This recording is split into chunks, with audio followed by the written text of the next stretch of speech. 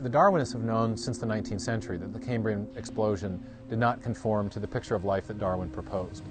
But one of their explanations for that was something called the artifact hypothesis, the idea that we were simply not sampling the fossil record sufficiently to find the missing transitional intermediates.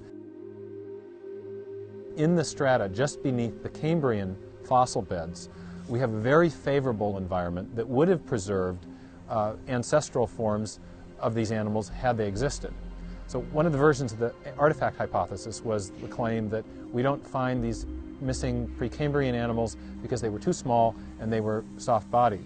And what we now find in the Chinese fossils, in the beds just beneath the Cambrian explosion, are perfectly preserved, soft-bodied tissues, sponge embryos that are, of course, soft and microscopic.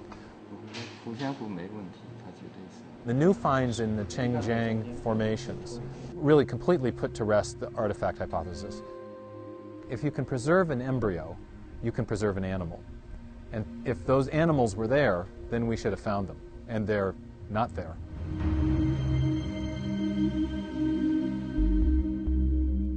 Other defenders of Darwin's theory argue that random mutations in a special set of genes, called Hox genes, are responsible for dramatically speeding up the evolutionary process during the Cambrian period. There's a series of body patterning genes. They are called the Hox genes. Very careful molecular studies basically date the Cambrian as the period of time in which the Hox genes first became arrayed in something like their present conformation. And what this suggests is that the explosion of diversity results from the first organization of these genes in this pattern, which then provided a toolkit which could allow evolution to produce much greater variety in body shape and size and organization than could ever have existed before. But what's interesting to me is that these genes are turned on late in development, long after the body plan is established. A fruit fly is already a fruit fly embryo before the Hox genes kick in. The same for a human, or a worm, or a starfish.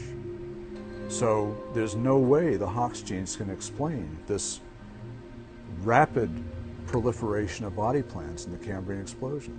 In biology, anytime you want to build a new structure, you have to provide new information. At the very least, to produce a new organism, like a trilobite, for example, you need a whole bunch of new cell types.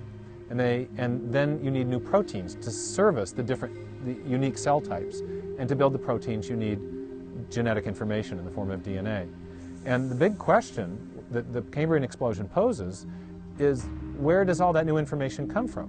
Where does the new information come from needed to build those proteins, to service those new cell types, to build these fundamentally new forms of animals? And the Darwinians are really at a loss to answer that question. It's a sudden emergence of a huge amount of new information, and it really defies the capacity of the natural selection mutation mechanism to produce all that information. So it's really a grave difficulty. This is not a minor anomaly.